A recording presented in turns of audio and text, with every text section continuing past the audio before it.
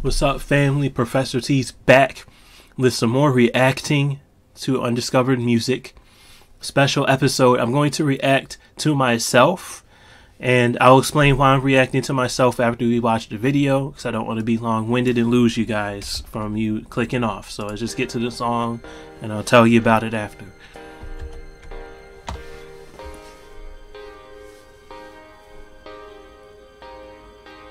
So this song is I Know by myself, and it was a collaboration with Lanai, who I did her song Walked in the Club. So this is a rap song here for her part. I produced everything.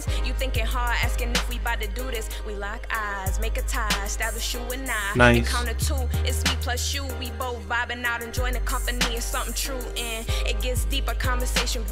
Where's the camera? I'm always looking off to the side, it feels like. You're right there. So I always look like I'm looking off to the side when I look at the screen. I guess it's because I kind of am. I'm looking over here to see the screen, and the camera's over here. I'll keep that in mind. I'm getting distracted. So her rapping is pretty flawless here. When you rap, especially for all the ladies, all the female rappers, listen to her music and rap like that. That's how you rap. She know, she know, she know, she know, she know. If she needs me, she can call my phone. And this is the remastered version too, so everything is real crispy. And this is my part, the singing part. The remastered version I did all singing.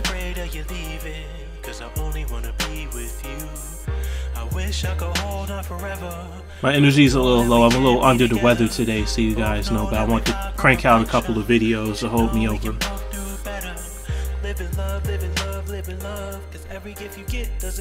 By the way, I made the video too. You know me, Matt Moran, aka the Moranimal, aka Duran Moran. I think he's Duran. I think he's the Moranimal on Instagram. So on Instagram at Moranimal. He filmed the video and then I edited it. So he was directing and I edited the video.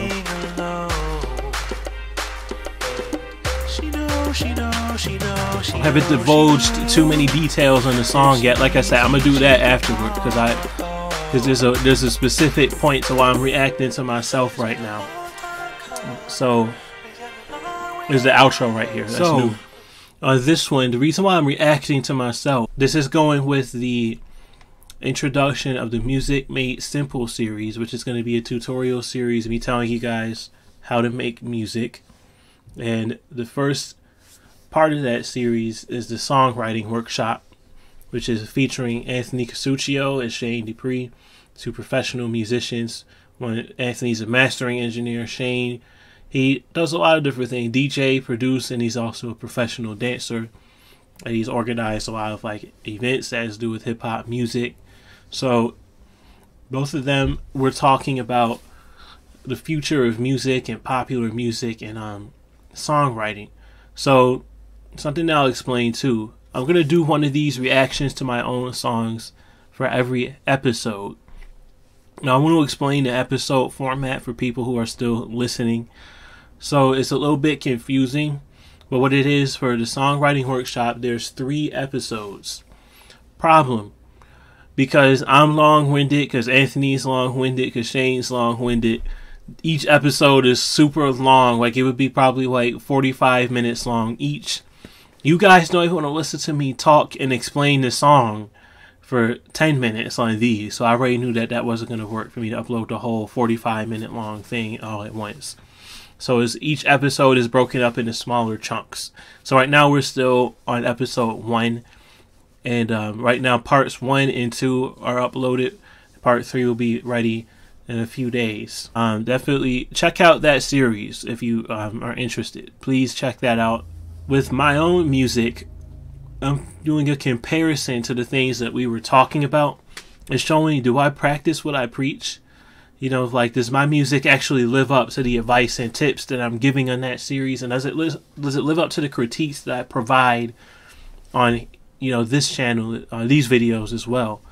So I know I'm going to break that down with the points that we made so far for episode 1. started off with the instrumentation and kind of how that's changed over the years, something that Anthony and I were discussing. Thanks to technology and also thanks to rap music in general, in particular, I should say, a lot of the time the song is going to be completely made up of, electronic instruments and synthesizers and samples. So this song is like that too. This song, there was no acoustic instruments used on this particular one. I have songs I do use acoustic on, but this one was not one of them. This was all synthesizers, keyboards, drum samples. And then for the actual style of it, with the vocal style, something else that was discussed in that series, how hip-hop is kind of the driving force of the culture right now. So everything is being influenced by hip-hop music. I don't care if it's rock, country, classical, jazz.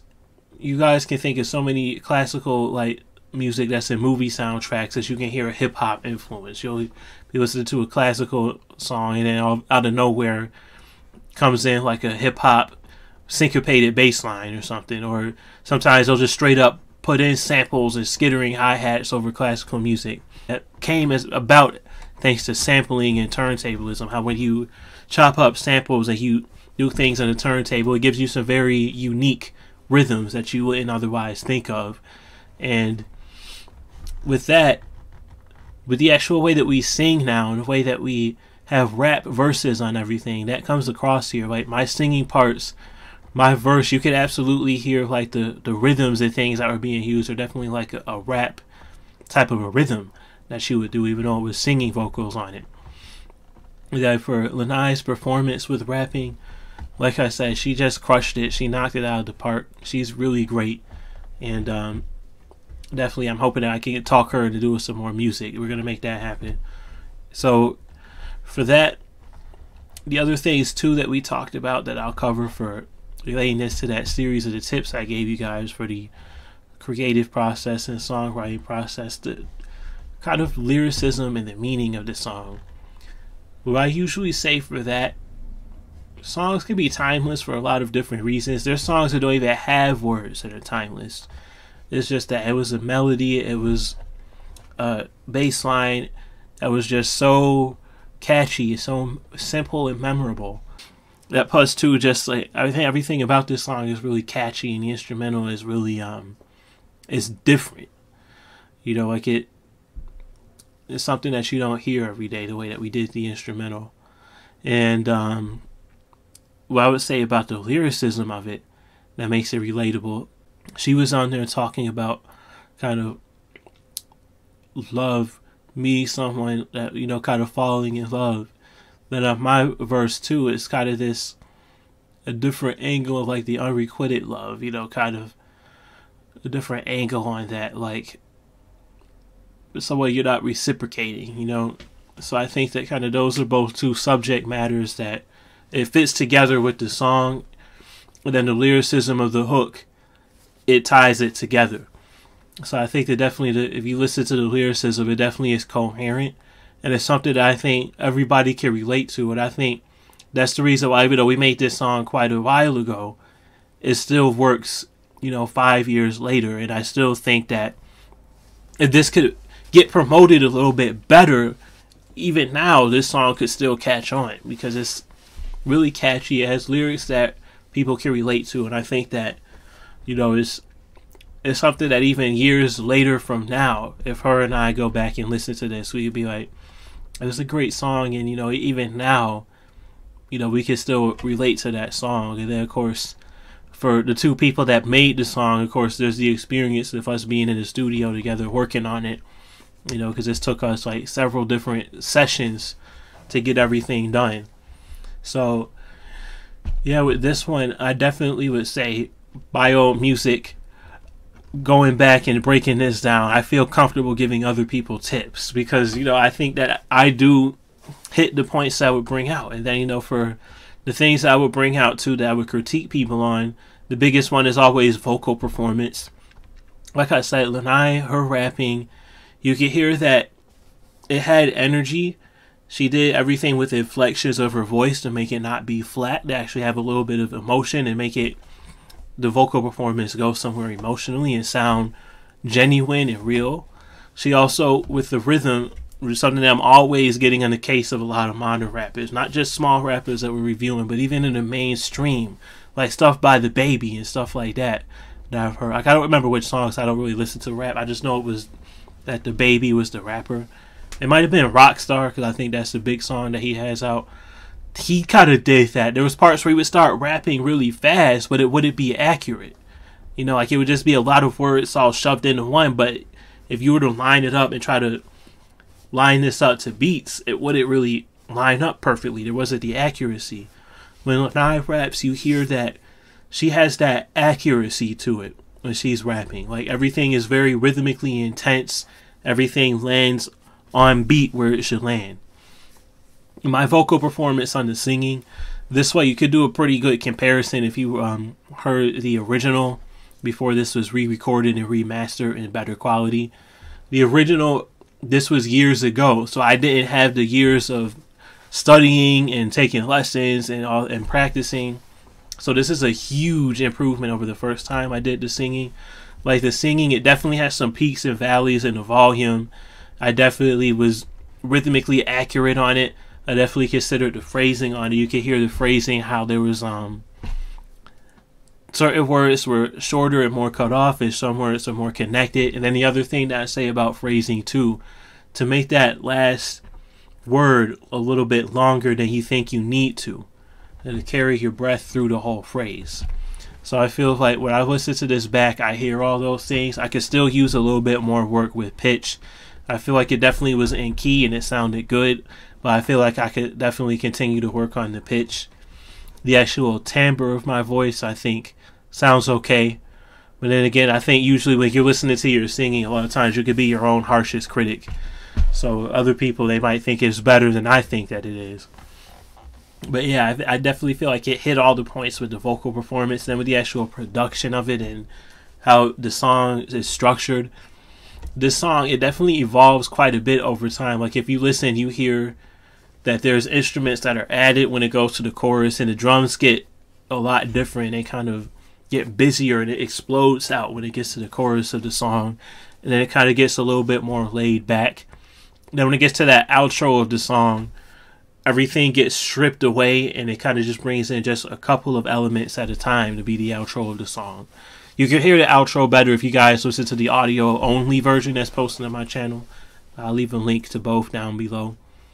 So yeah, that's breaking down this song, and that's kind of that comparison I wanted to do for these. So as I said, for the other two episodes in the Songwriting Workshop, as those come out over the coming weeks, I will do this again with other songs. So probably for part 2, what I'm likely going to look at for vocal performance, we're going to check out Seen You Before. And then for part 3, I'm not sure which song I'm going to do for that one yet, because part 3 is more about kind of the final production and the promotion of it. So definitely stay tuned. Then I'll give some other quick updates. So now anybody that actually really cares, which is probably nobody, you guys are still here. So some updates for the channel. I'm transitioning over to a different computer. So I'm going to try to get a few reactions going today, but there's a potential that this week I might have to miss some. So you might not have a daily reaction upload this week. If that happens, I'm just going to simply double up once I have my new computer up and going. And the second thing that I was going to announce about the reactions, I really am serious about bringing more light to female musicians.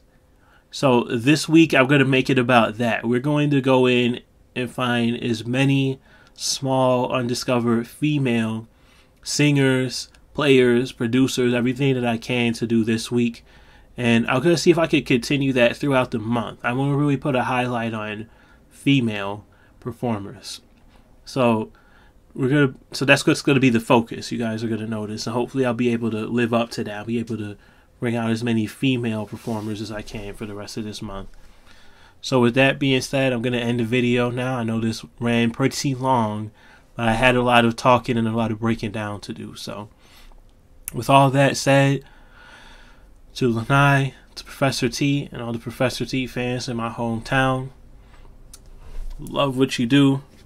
I had a great time giving you this information. I hope that you learned something from it too. And I spread nothing but peace and love to all of you. And I will see you in the next review.